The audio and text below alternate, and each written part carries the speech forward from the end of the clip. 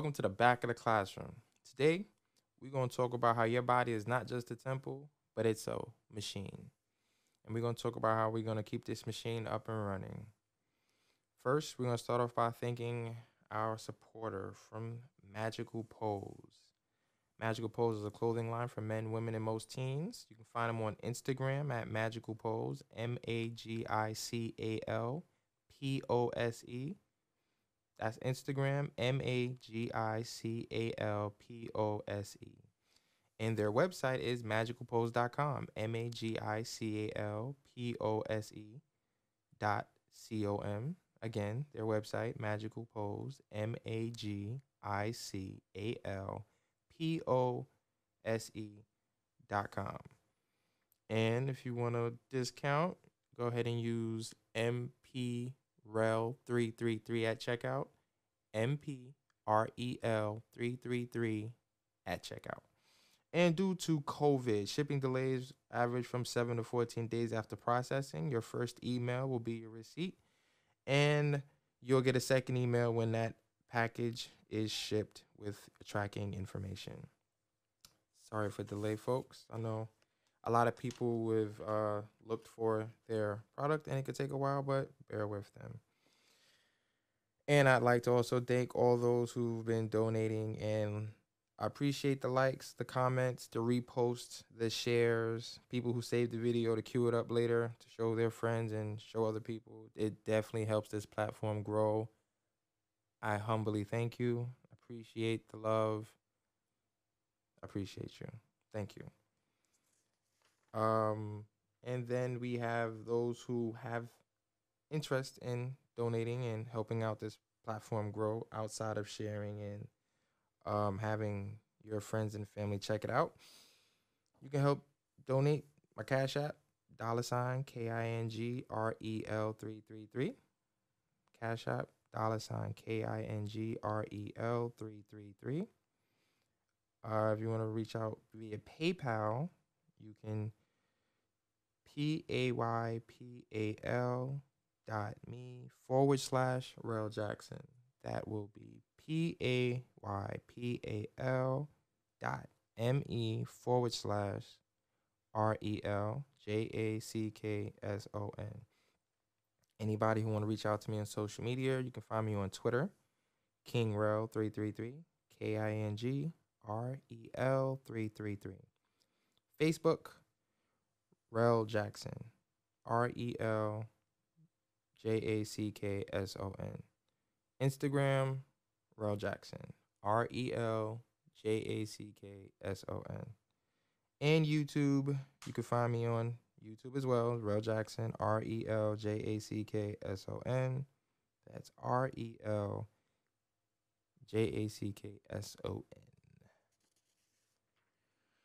Yes, your body is more than just a temple.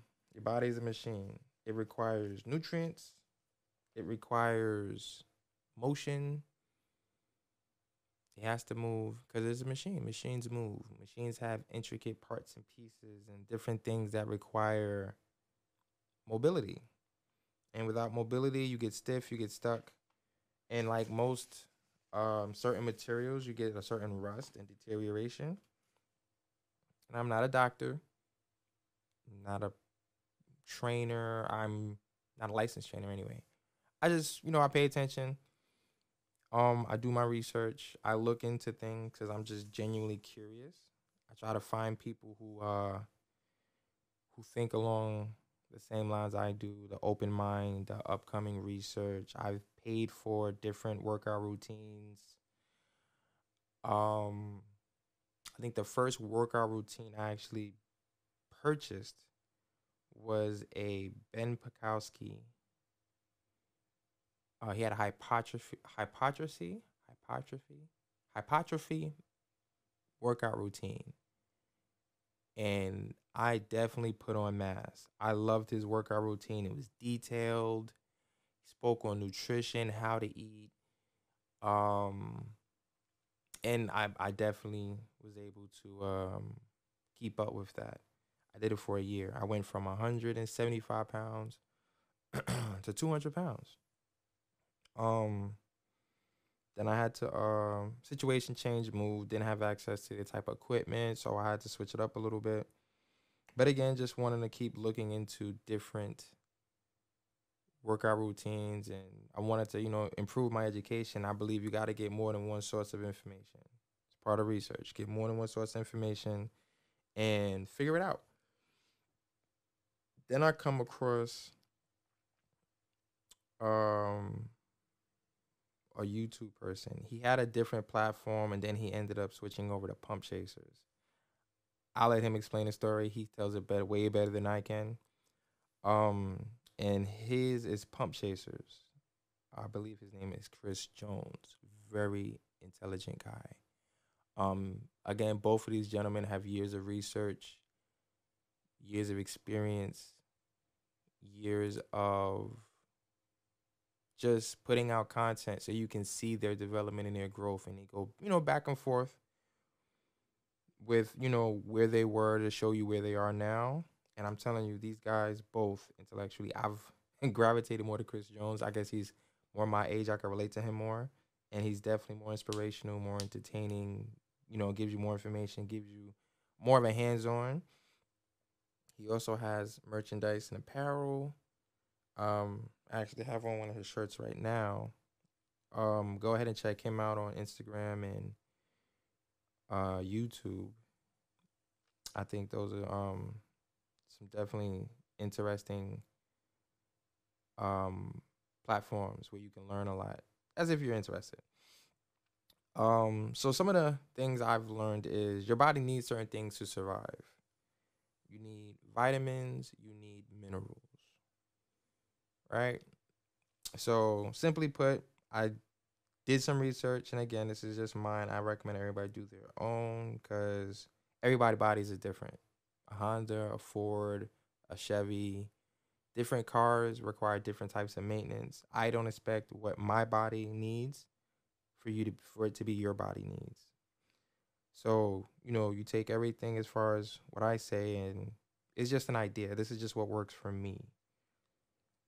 I recommend everybody do their own research. If you need, find a your doctor, and after you do some research, run it by your doctor and see, how things, how what your doctor says. So, from my research, I've come across the minerals, water, and soluble. So, from what I've seen, we need biotin. I think that's like VB7, anywhere from 30 to 100 milligrams of that. You need folic acid, niacin, uh, pantothenic acid, riboflavin, thiamine, vitamin B6, vitamin B12, fat soluble, vitamin A, vitamin D, vitamin E, vitamin K. Then they have major minerals: calcium, chloride, magnesium, phosphorus, potassium, sodium, sulfur. Then you got something called trace minerals. You got chromium, copper, fluoride, iodine, iron, manganese, molybdenum, if I think I said that right, selenium, and zinc. Our body needs these minerals to work properly. So then you go, all right, you got these different things. Where do you get it from? So biotin can be found in cauliflower, eggs, almonds, salmon, sweet potatoes, salmon, avocado, spinach, peanut. What's this? Bananas, walnut, carrot, oat, milk, onions, tuna, and broccoli. Folic acid can be found in leafy greens like spinach. You got citrus fruit like orange, beans, bread, cereal, rice, pasta. Niacin, you can get that from peanuts, peas, brown rice, tuna, turkey, salmon, sunflower seeds, chicken, avocado, sweet potato, potatoes, liver, asparagus, sardines, beef, nectarine, broccoli, and lentil.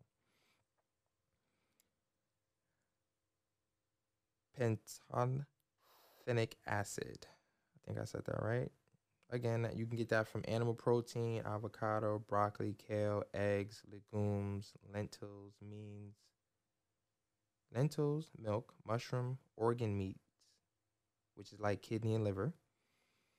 Riboflavin, you can get that from eggs, organ meats, again, kidney and liver. Green veggies, cereal, bread, and grain. Thiamine, you can get that from seafood, lean meats, poultry, eggs, legumes, nuts, seeds, pork, and fish. Vitamin B26.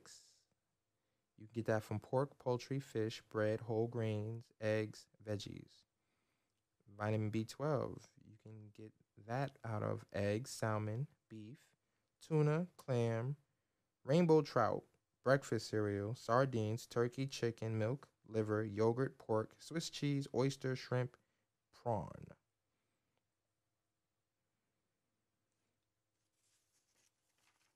Then you have vitamin A, turkey, beef, pork, chicken, paprika, chili, sweet potato, cereal, breakfast cereal, carrots, kale, milk. Vitamin B12, you can find that in beef, liver, chicken, fish, breakfast cereals, yogurt, cheese, and eggs.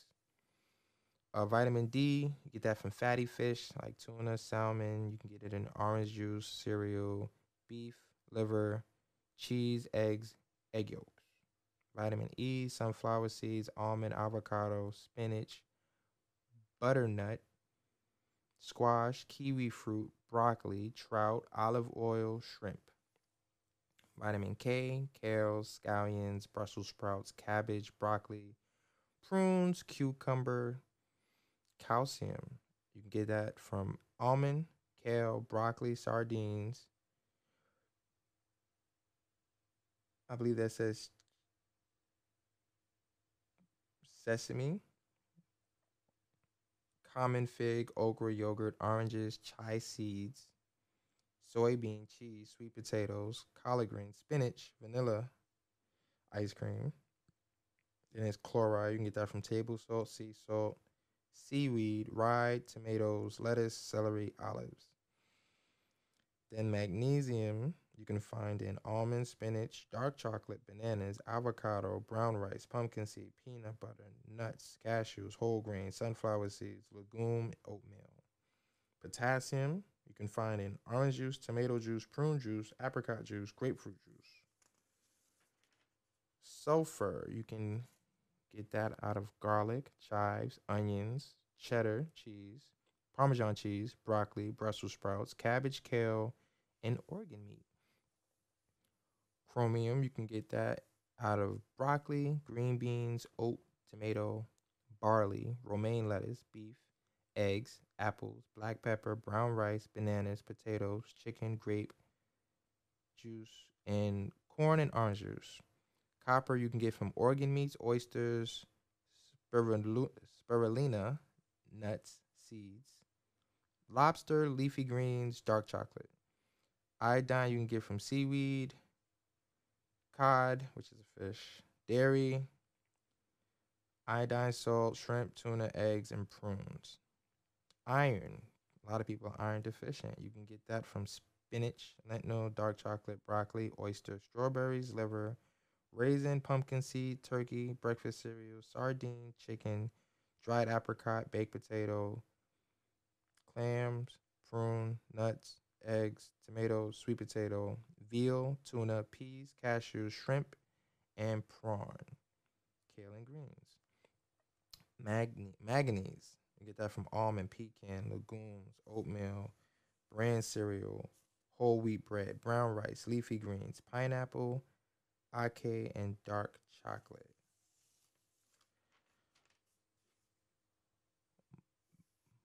Molybdenum, denim, molybdenum. I don't know. Molybdenum. You can get that from eggs, tomatoes, kidney beans, and yogurt. Forgive my mispronunciation of that word. Then you have selenium. You can get that from Brazil nuts, sunflower seeds, eggs, brown rice, turkey, chicken, shrimp, prawn, oats, spinach, sardines, pork, pasta noodles, beef, liver, oyster, mushroom, salmon, tuna, mussels, beans, lentil, lobster, pinto beans, and chia seeds. And zinc, you can get that from meats, red meats, shellfish, legumes, seeds, nuts, dairy, eggs, whole grains, potatoes, sweet potatoes, kale, dark chocolate. Now, a common theme that I hear in a lot of these things that we need revolve around bananas, oranges, pineapples, spinach, broccoli, kale, eggs, and chicken. But even if, let's say, you were vegan, you didn't eat animal proteins, there's still a lot of fruits and vegetables you can eat that gives you the same nutrients. In fact, everything that I read at some point or another, you can get from nuts, vegetables, I guess legumes, lentils, and vegetables and fruit. So everything that comes from the earth, your body can definitely use to give your body the nutrients, the fuel you need to survive. It gives your brain its ability to think cognitively.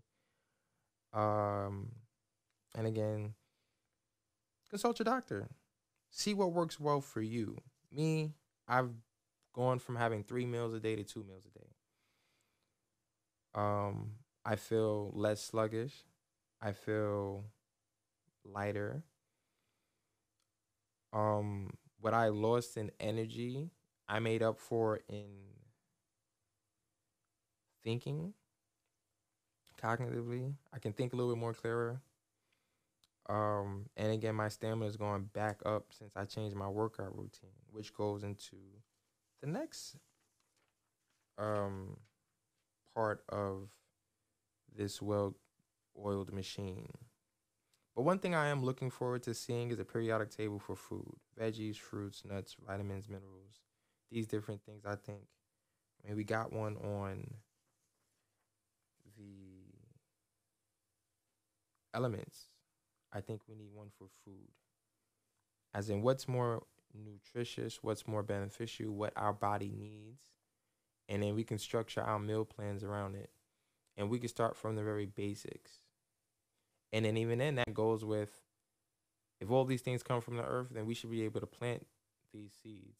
We should be able to grow it for ourselves so we can survive off of it and so we can live. So we all come together as a people. We all establish a baseline and communicating with one another. We talk about how we want to raise our children, and then we understand how life works. And now we got to make sure we can sustain ourselves with our nutrients.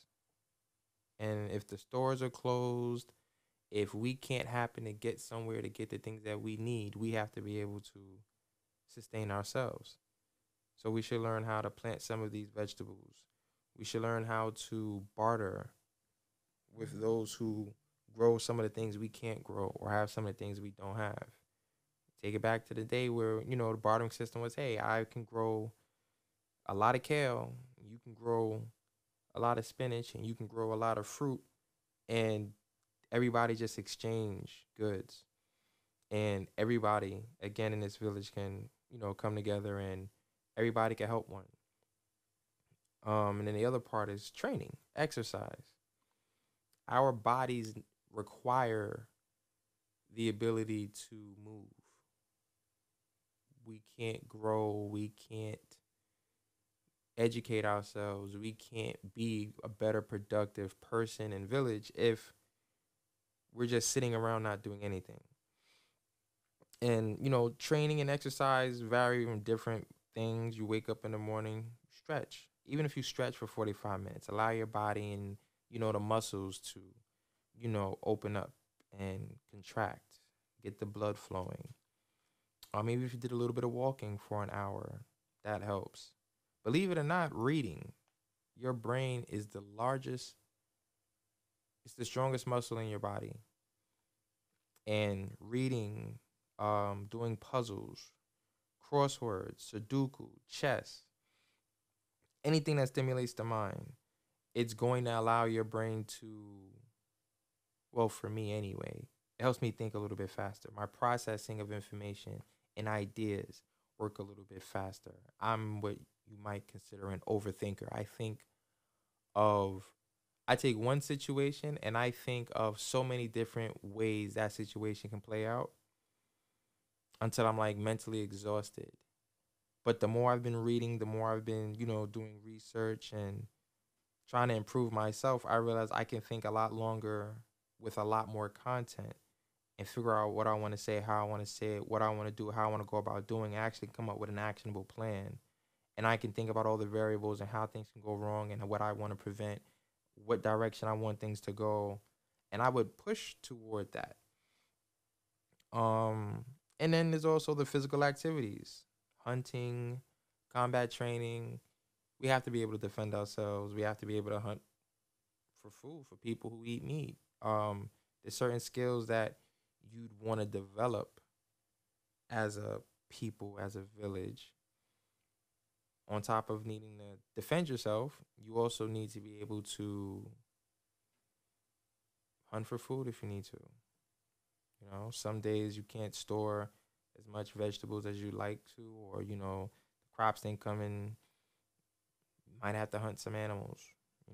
Not everybody do, but for those who feel the need to, that's something you just don't want to go outside and do just because the situation calls for it. Anything that you feel you like and you'd want, you'd have to consider what happened if your means of getting it no longer existed. What if you had to go out there and get it yourself?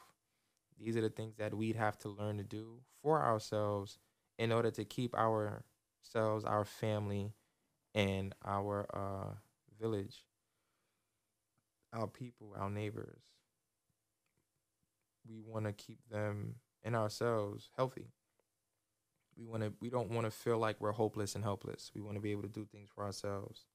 So if we can focus on doing those things, we'd have a clearer mind. There's less panic. There's more structure and organization when it comes to making these things happen. I personally believe take an hour out your day to do some reading. Take an hour out your day to do some puzzles. Program yourself to learn to do certain things. I mean, if you think back to when you was in school, you did things, class was about 40 to 45 minutes. So if you give yourself 40, 45 minutes per topic, learn to hunt 45 minutes, do some research for 45 minutes, exercise, walk, stretch, do these different things for 45 minutes. Allow yourself to block everything else out. Focus on just that. And give it 6 weeks. Give it 2 months. See how better your body feels. See how much of an improvement you feel. It's all about eating the proper amount. I think we're eating too much condensed garbage. You go to McDonald's and you look at the menu, one meal can almost be 15,000 calories. If one meal is 15,000 calories, and if you're 200 pounds and you stick to 2,000 calorie regimen, what's lunch, what does breakfast and dinner look like? So naturally, if your calorie count's high, you're gonna gain weight. So if you don't eat all day and all you have is McDonald's, you might lose weight. But then the other part of that would be the nutrient value. Are you getting all of your vitamins and minerals? Are you getting the proper nutrition your body needs to sustain itself? Lack of proper nutrients, lack of proper vitamins, not going outside to be in the sun, all these different things can have an adverse reaction to your health. You might spend more time in the doctor's office just to make up for what you're missing. Then they have supplements that's out in the market that is geared toward giving you the things you're not getting from your regular diet. But with the information I just shared with you, and that you can, do your own research and see what you need, what your body needs, and what foods you like, and where you can get these things readily accessible, how to prepare it, and just make it more appealing for your palate, so you can consume it and not dread eating it. These are the things that we should look into as people. Let's not wait for other people to tell us what we should eat and what we should do. Let's look into our own health, and then let's teach our children, let's teach our friends, our neighbors, some of this information as far as what's good to eat, what's beneficial, what's helpful. You might be able to help them out, teach them something. Different foods have different benefits for the body, and I guess we can get into that later, but your muscles require certain type of vitamins and minerals. Your brain and the way it processes information, it requires certain amount of nutrients, vitamins and minerals. Your skin, your hair, your eyesight, your sense of smell, everything requires vitamins and minerals. It needs certain nutrients so that, because everything breaks down and everything, rebuilds itself. Your skin, believe it or not, your skin is an organ, which means it breaks itself down, because you put your skin peels, right? Even when you're outside in the sun and you tan, your skin tans, it peels, it comes off, you have skin that regenerated. Where does that come from? Obviously it comes from the foods that you eat. So the different foods you eat definitely play a factor in your health and in your well-being. And then of course, the more you exercise, the more your cardiovascular is up to par. Your cardiovascular system is your heart pumping, your veins, your arteries, right? So your heart is a major organ that pumps the blood. It pumps the blood through your veins. Those veins extend throughout your body, and your arteries are like a booster. It's in different parts of the body that assist in pushing that blood that it just received forward. And it helps keep pushing the blood throughout, the rest of your body. And what that blood is doing is it's transporting the food, the nutrients that you ate from the food that you've digested. So the more nutrients you can pack into your blood, the more your blood can transport that nutrients to the rest of your body. When you think about it, every part of your body has blood in it. And that's because it requires nutrients to get to the different parts of your body so it can feed it. But not only does it feed it, it also takes the garbage. It takes the unnecessary waste, and it takes it. And then it filters it through, if you have a lot of greasy food, you notice when you sweat, it pushes it out. You also noticed when you eat too much of a certain thing, your urine can come out smelling differently, and it looks different. So drink more water, urine comes out clear, just because there's less waste in your body. The more waste in your body, the more it comes out looking different. So these certain things to look for. Again, these are just some of the things that I've researched and heard through. I ask a lot of questions when I go to doctors and I see people. So I just recommend everybody have those conversations. There's nothing you can't talk about. Don't feel like, oh, this is embarrassing. Listen, what you don't know, ask questions. Do the research, take your research, consult a doctor. It's the same thing you was taught in school. You go somewhere, you do your research, and then you take your research and you go to a doctor. Be like, hey, listen, I heard I should exercise at least 45 minutes a day. What do you think? And then the doctor will tell you, based on what you might not know about your physical condition, what's best for you and what's not best for you. And then you take that and then you build yourself and you get better. And then you can go back to the doctor in 3, 6 months to a year, up to what, your doctor says you should do. And let him know what you've done. Let him know what you've accomplished. And see if he'll let you do something else. Oh, well, this is looking good and that's looking good. Yeah, keep doing that and then try, he might give you something else to go on. And you go back and you improve on that.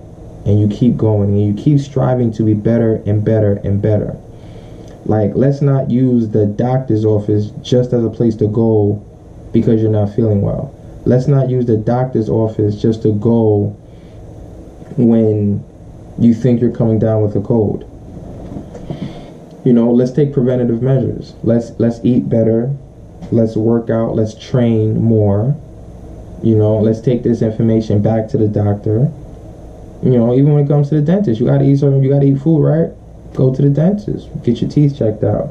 You know, get them clean. You gotta remove the calcium. You want to remove, you know, any plaque, the gingivitis, because you want to be able to eat comfortably. You know, you don't want to ruin your teeth and not be able to eat. You know, that'll definitely mess up your appetite. Then you'd have to do smoothies. And there's nothing wrong with smoothies. Smoothies definitely help you get the nutrients to your body quicker. Because if you really think about it, you're chewing your food to make it almost like liquid. Because your body doesn't take solid foods and move it throughout your body. Remember, your blood is absorbing the nutrients, which means you gotta chew it. Break it down. Your saliva breaks it down even more.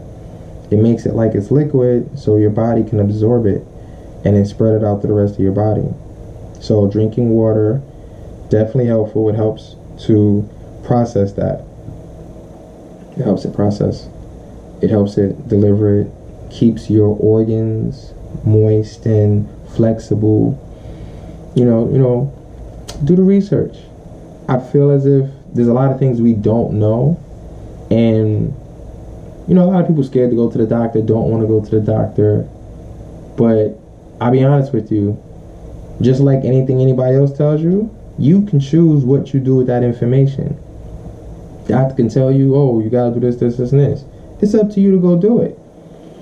It's information. He's giving you a recommendation. He strongly urges certain things for your health and well-being.